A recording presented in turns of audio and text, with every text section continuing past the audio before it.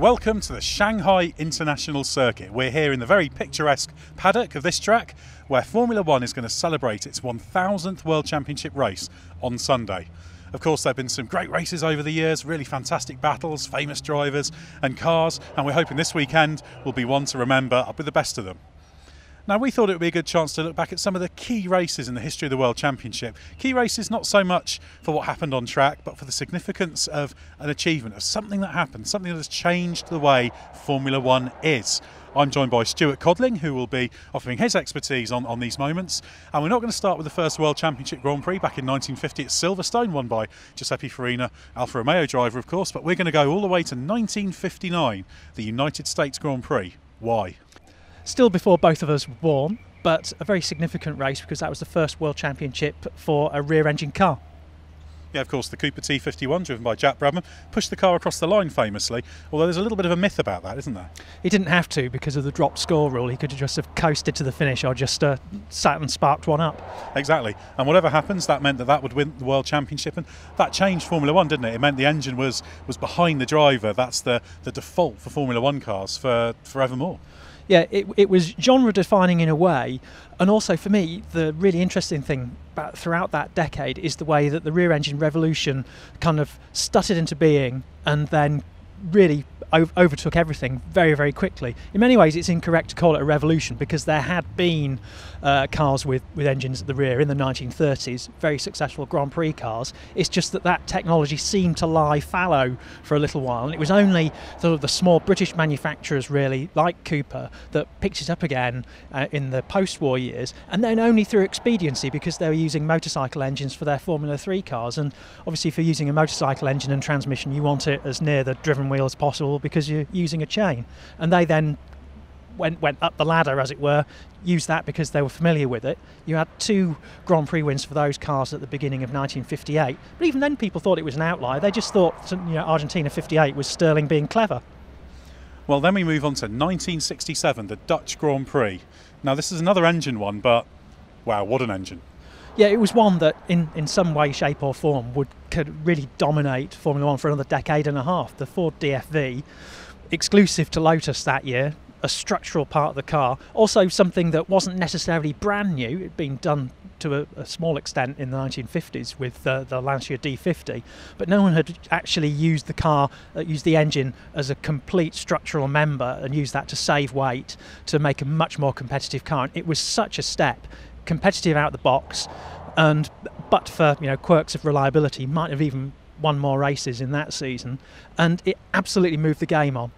Well, then it became the ubiquitous Formula One engine. Almost everyone used it, not quite 100% of everyone, but it was part of your Formula One car. It was what you needed. Just a member of the Renault team walking past there with his mobile phone going off. The fantastic ditty he had. It was playing good. From his car. I like that. Of course, the working paddock, so there's lots going on, lots of preparations going on for the race. Now, our third race, 1977 British Grand Prix. Not a very successful outing for this car, but the Yellow Teapot, as it was called, was the harbinger of what was to come, wasn't it? The strange thing about that, of course, was that it did what everyone expected it to do, which was to blow up, which is why they disparaged it as a teapot. And I almost feel sorry for Renault in a way, because having really been the innovators there, like lots of entrepreneurs and innovators, they didn't really reap the long-term rewards of their innovation. It was people who picked it up and improved on it who did better once turbos became de rigueur in Formula One. You saw Ferrari, Honda, the Tag Porsche engine, which was fantastically successful in the 1980s. All of them won races and absolutely dominated the sport, whereas Renault struggled for reliability and then fell apart with their own team, having not really won anywhere near as many Grand Prix as they should have done. And of course, soon everybody followed, even Ferrari, who weren't keen on turbo engines. Yeah, Enzo would have been furious at having to do a turbo engine. But this is one of those moments when there's a complete change in the technology, and then soon we had these monstrous 1,000 brake horsepower, in many cases much more in qualifying trim engines, that every driver who raced them looks back on them very, very fondly, and I think fans do as well. People look back on that era and say halcyon days, but actually there were dominant cars then, but also technologically it was fantastically interesting. When you think the BMW engine was based on a road car engine, and yet they were able to manage over 1,000 brake horsepower, as you say, allegedly in qualifying trim. And there were so many stories about how they managed to toughen the structure. There were stories that the chief engineer used to send his staff out to urinate on the blocks when they were outside because he thought that would condition them. I think that's a myth. There's also the Nazi rocket fuel theory, which has since been disproved, but it just goes to show what people would do to extract all that power. There's no real doubt that a lot of the fuels were probably very toxic and you wouldn't have wanted to spill any of it on you. Well, of course, turbos were outlawed ahead of the 1989 season, but we're going to roll forward to 1994, the San Marino Grand Prix at Imola. Now, for any motor racing fan, the name of that race, of that weekend, brings sadness. It was a tragic weekend. Formula One lost Roland Ratzenberger and the great Ayrton Senna. But Stuart, it wasn't just because of the loss of those drivers that it's remembered, but it was what followed, and it really defined Formula One as it was not just in the next decade, but even up to today. I think to Formula One and the FIA's great credit, although there were a few semi-knee-jerk responses to safety, installing chicanes in Spain, for instance. Which in retrospect, actually, it's admitted those were perhaps a little bit knee-jerky and were not necessarily a good idea. Yeah. Beyond that, a lot of the work that went on was rigorous, it was responsible, and I think Formula One had got to a point where the risks were not being assessed properly. The car performance was increasing at an incredible rate. The technology was increasing. It really, what we were pushing the boundaries of what was possible, certainly pushing the boundaries of what the drivers could control, and a lot of the technology involved were reducing the feel they had. Things like traction control, certainly active suspension was a very, very tricky thing to manage for a driver. A lot of it was based on faith. You say Adrian Newey explained that Nigel Mansell was so much better than Riccardo Patrese in the actively suspended Williams because the car had no feel at all when you were at the limit, but Nigel had the bravery to push through it, whereas Riccardo kind of went, I don't know what's happening here, I don't really want to drive this. So that was a risk, and it took a couple of years for the risk to turn into an actual incident. And for me, the great triumph of Formula One after that is that it took on more responsibility. The risks were assessed more rigorously. We kind of, nowadays, we live in a world where we do accept, people talk about health and safety gone mad, but we do assess risk in a much more intelligent way. And rightly so.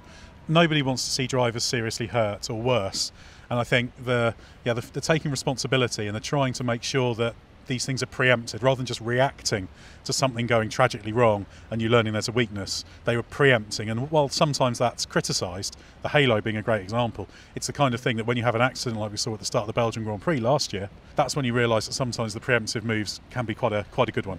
I think very often the problem that you have when assessing things like this is that you're judging something based on events that haven't happened, that thing you've put in place has prevented from happening, whereas it's very easy to be reactive and to wait for something to happen and then close off a particular development route or stop something from happening once you've observed it.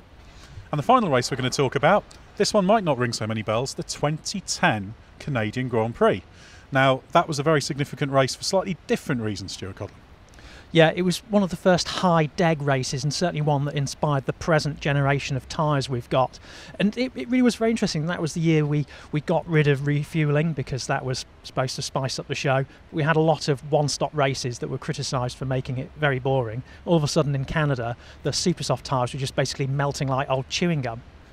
Yeah, and that meant we had multi-stop races. They'd all been one-stoppers up until that point. So it's just a thrilling race, and everyone said, yeah, this is the way to go, for better or worse, of course. Yeah. Bernie woke up the next day and issued the directive that all races must be like this from here on, and now we have the present generation of tyres where the tyre manufacturer has been told you must make tyres that degrade rapidly to spice up the show. But it's very difficult to engineer scenarios like that deliberately, and I really feel for Pirelli because tyres are the sort of thing that drivers complain about constantly, whether they're either degrading too fast or not degrading at all. So it seems that you can't please anyone. Well, who knows what the 1000th World Championship race will bring? We just discussed a few of them and some of the key moments. Of course, we could have discussed many, many more, but we'd have been here for rather a long time because it's been an illustrious history in the World Championship. It's no wonder that Formula One is making such an effort to celebrate. Let's hope the Chinese Grand Prix is worthy of this landmark race.